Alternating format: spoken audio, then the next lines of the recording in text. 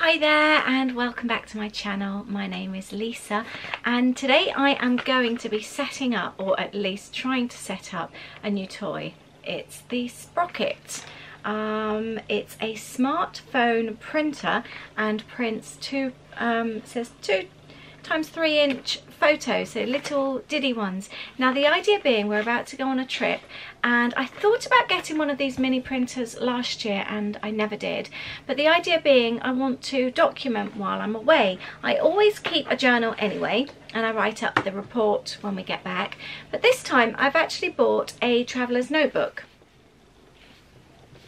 It's plain pages inside and it's got two quite large notebooks. They're quite chunky with thin papers. Now I had thought about painting them and just adding inks and things like that, so they were really colourful for me to journal on, but to be honest they're really thin, so I don't know if that's such a good idea. So now I've decided, oh, and there's little pockets in the back, so now I've decided I'm going to try and set up this printer, document while I'm away, add the photos, add one photo a day, and just try and get more creative maybe with doodling and that kind of thing. So rather than really colourful, I'm going to really concentrate on the actual journaling itself by adding a photo as well and doing a little bit of doodling. So we'll see how that works. I just want a really nice keepsake for when I get back. Like I said, I always keep a notepad with me anyway, and I do almost keep a diary, I guess, every day of everything we do.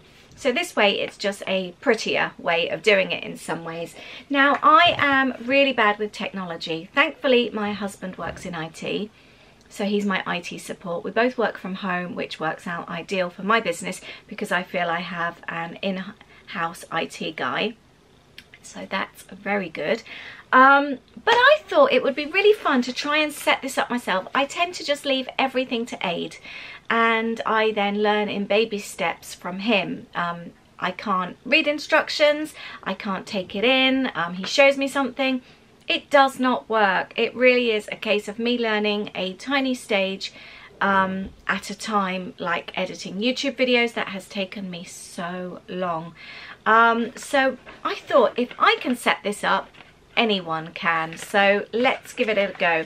I bought mine from John Lewis. It was £109. I did love the white with rose gold, but I think it was an extra £20 or £30, and as much as it was pretty, my practical side kicked in and I decided that I would save the money and go for the black. So it's really tiny, as you can see. Now it comes with teeny tiny photo paper. I have bought 2 additional packs. These were $9.99 for 20 sheets, so they're not the cheapest of things, but like I said, I'm keeping it for whilst I'm away. I need to have a look at the instructions, which like I said I'm really not great at. It's got this little thing with it.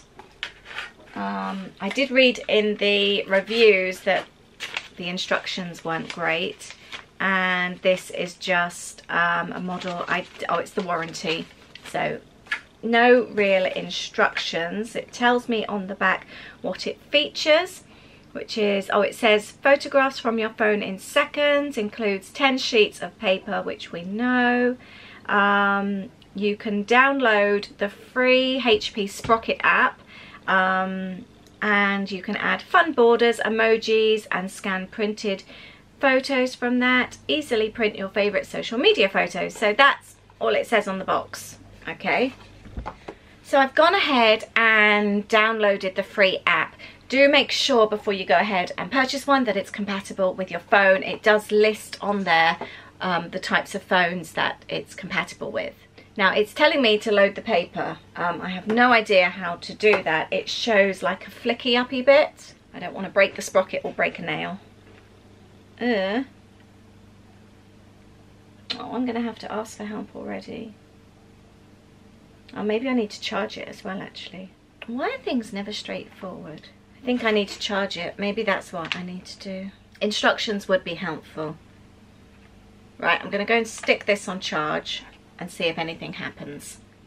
So I've made a little bit of progress. Hubby's given me a battery to plug it into, and he also managed to open it. It was a case of sliding down, so we've got it open, and there's also a button on the side to press, and now the lights are on, so it's charging. So I have to, it says press and hold the power button until the LED turns white. So I'm guessing that's not charged at the moment, which is why it must be red. So I'm going to try and load the paper in anyway, so let's take this out. So this is the teeny pack of paper. There's a barcode on the back and it says must load facing down, and it shows a picture of the barcode coming down. So I'm going to place it with the barcode at the very bottom. There's a picture there which shows as well. And then I can put the top back on again. Now I've sped ahead even though it's not charged yet. It says make sure your Bluetooth is active and device is powered on. Connect printer. Select an accessory.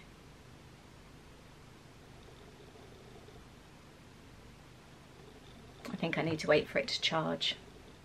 So I confess I've had help again. I've been sat here waiting patiently for the device to charge. I made a greetings card, which is now drying. And my husband's just come in, he's bought me a coffee and he's had a look, and I wasn't holding the button down, so it's not a case of pressing the button till the white light comes on, or even pressing it. You hold it down until the white light comes on like that. And now I can connect to my printer. It says HP Sprocket, which I've just pressed. Printer connected. I'll click done. Enable the full Sprocket experience. That sounds exciting. Follow the Sprocket app, access for basic and advanced. Take photos, photo gallery. I'm just going to go with my photo gallery. You can do so. Oh, let's go. So I've had to click that it can allow me to access my camera and my photos. It's given me an option to upgrade. I'll press upgrade. I don't know what's happening. Sending firmware upgrade to Sprocket printer. So I have no idea what that was updating, but it's done it anyway. It's now, I've got the option to capture and scan or look through my photos. So I've decided I'm going to print one, the first one to get me started. So I might try and find a printer of the 4 of us before we obviously head off on this trip. The other thing is I do tend to print or take a photo mostly of squares, because I use, I like the square size, the shape for documenting, but also for Instagram. So I'm going to have to be very aware that I start actually taking sort of like normal full-length photos. So I'm going to go through and find a photo that I would like to try and print. I've actually got one that's full size, and this was taken just last week when we went to watch Jurassic World, which I feel is quite appropriate because obviously we're heading to Universal as well during the stay and we love Jurassic Park. So I'm going to try and print this one. It says edit. I don't know what. Oh, so you have the option of frames and things like that. Okay, I might just try and do, oh, so like I've added a rainbow, not that I want a rainbow, but I'm just having a little look. Oh, so you can add, there's emojis to add. It's quite straightforward. I don't really want to add anything, I'm just having a look. There's, so you can size it different there. Okay, well that one's quite nice. That very first one brightens it a little bit. I will leave that one, I like that. There's 3 things at the bottom there, I don't know what they are. I'm going to click one. What's this one? Right. Print cube. Sprocket printer not connected. I'm going to hold the button down again and let it turn white. Go back again. Connected.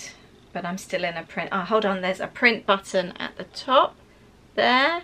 So let's print that now. Keep the Sprocket app open while printing. It's saying sending. And the little Sprocket is making a noise. Aid really like, oh, it's doing some, oh, the blue is coming out at the moment. Aid really likes it because it reminds him of Sprocket from Fraggle Rock. Right, so the blue's coming out first. I'm so intrigued. I don't know quite what to expect. The quality, whether it will cover the whole paper or anything. So my daughter's just bought a Polaroid, one of the new Instax ones. So she's taking that away with her. Right, it's making another noise now. I just don't want to carry that around with me all day. And also I don't want to, I want to make sure I'm happy with the photo before I print it. Because her camera's quite bulky. And obviously once you've printed it, and the paper's quite expensive. Oh, this is printing really quite quickly.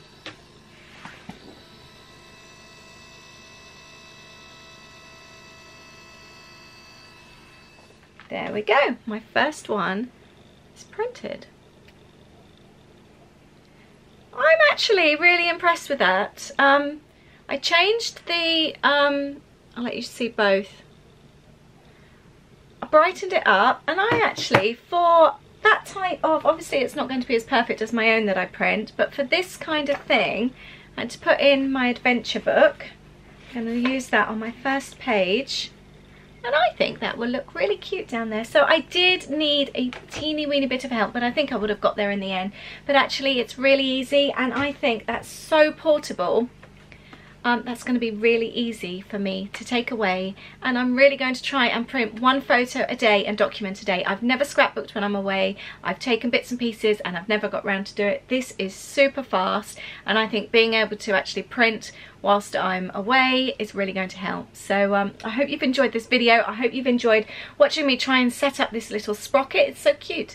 Let me know if you've got one. I would love to know, do you print on the go? Do you have a Polaroid printer? Do you, when you go away, do you scrapbook at all? Do you journal? Tell me what you do. How do you document your trips? I want to know it all. Please tell me. Leave a comment below. Please subscribe if you don't already. I love to document. I love to scrapbook, create, and I love to travel. So creating on the go, I'm really excited about trying this time. Thank you so much for watching. I'll see you soon. Bye.